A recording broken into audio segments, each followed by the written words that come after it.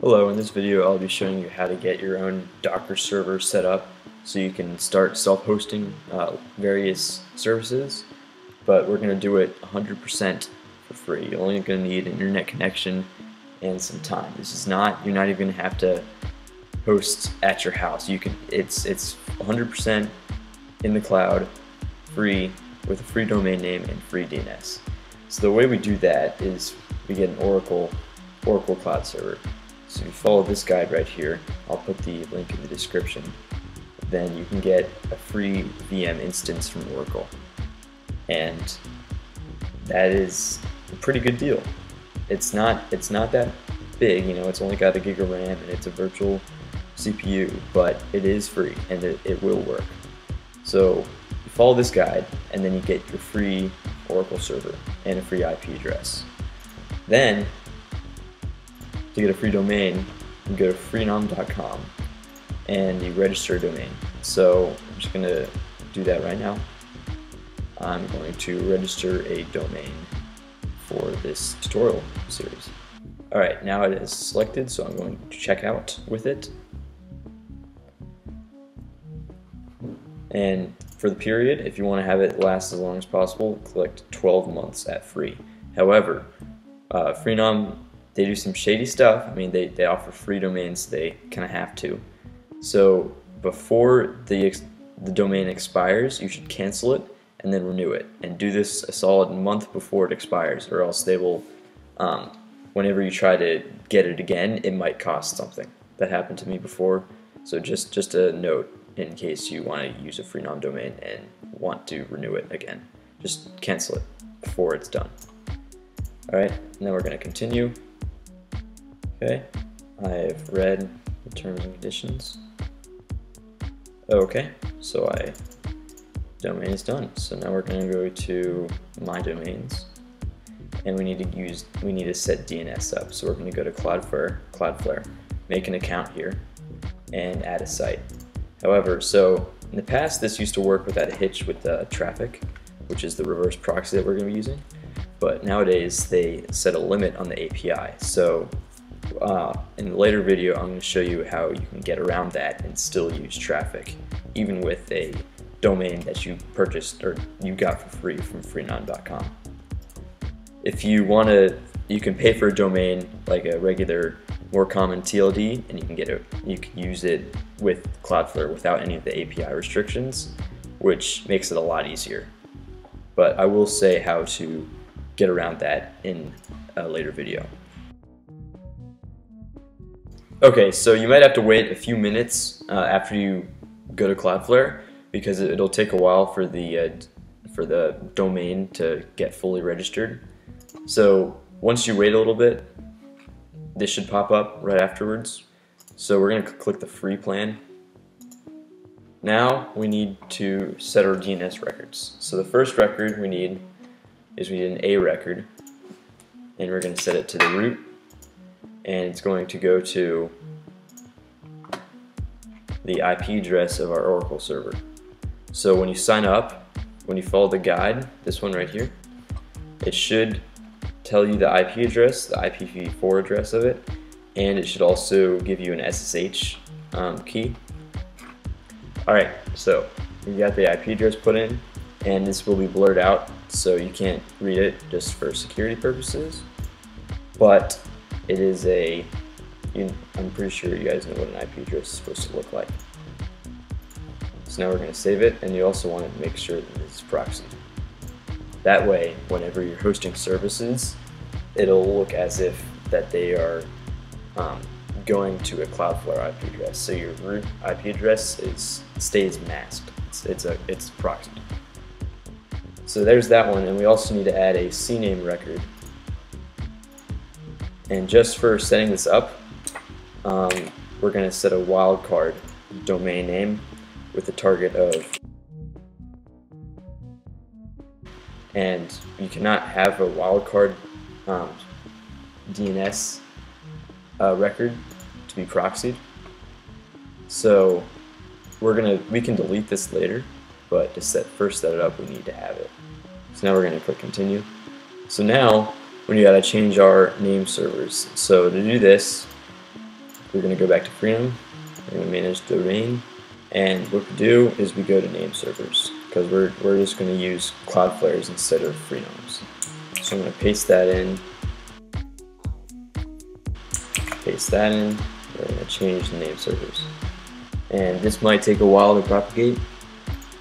It shouldn't take that long though. So usually it's done within 5 minutes. So we're going to finish that later. Okay, so now that we've gotten our Cloudflare settings going, while we wait for that to propagate, we're going to get our server going. Start doing some server configuration. So we've already done the DNS records, and that's already default set to full.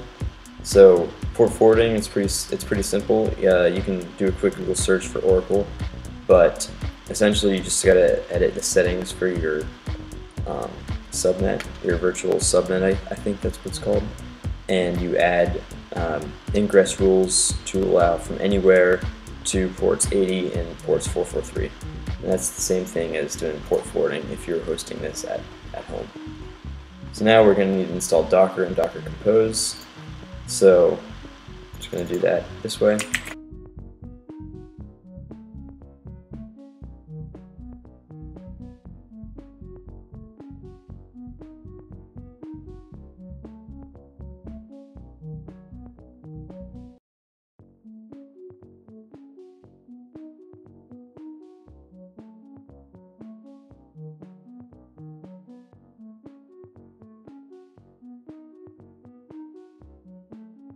Okay, so now we can just check.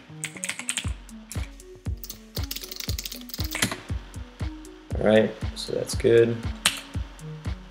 You can just click Q to get out of that, by the way. So now we got to install docker-compose. Go here.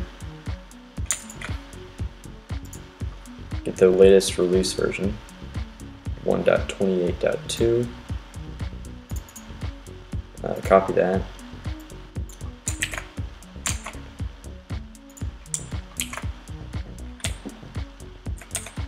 Change that to 1.28. Okay. Now do this. So as you can see, I'm really just copying and pasting these commands. So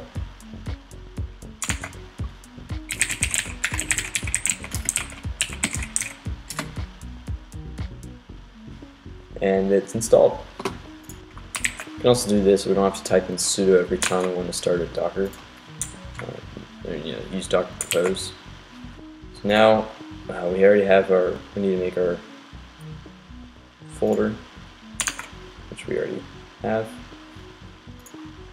Make your Docker, and now we can do this. So one thing to note: this command might not work. So if the command does not work on your computer, just type in sudo apt install ACL. We already have it, but some computers don't, so just keep that in mind. So we have that, and now we gotta set the permissions to the folder. There we go. So now we're gonna create our environmental variables. So you can use Nano, or if you're in Visual Studio Code, you can just make a new file, .env, and just paste that block in for now. You can also do this, and we find that our user ID is 1001, and the Docker group ID. The Docker group ID is not showing up, which is normal, because we're going to have to actually restart our computer. So we're just going to save or restart the virtual machine. So after you install Docker, you have to restart it. There's probably another way to do it, but restarting is pretty simple. So just type in sudo reboot now, and it will disconnect, which is normal. Visual Studio Code says it's been disconnected. So we're just going to wait a little bit, and after it comes back up, our correct group will show up. Okay, so now we're reconnected. So we're going to run this ID command one more time. So that's our user, so 1001, and then Docker is actually 998. So we're going to change that to 998. Okay, and now we also have to change the name. So home Ubuntu, because that's just the default user for Oracle's stuff. And that is everything we need so far in the environmental variable file. So to summarize what we've done so far, we have gotten our free server from Oracle, we've gotten our free domain from Freenom, and we have attached that to the free DNS from Cloudflare. We have also installed Docker and docker-compose on our server and started our environmental variables file. In the next video, we will work on setting up the configuration for Traefik, installing Traefik, and the Traefik container, which is the reverse proxy that runs all of our services with their respective subdomains. Stay tuned for the next one, and I'll see you later. Bye.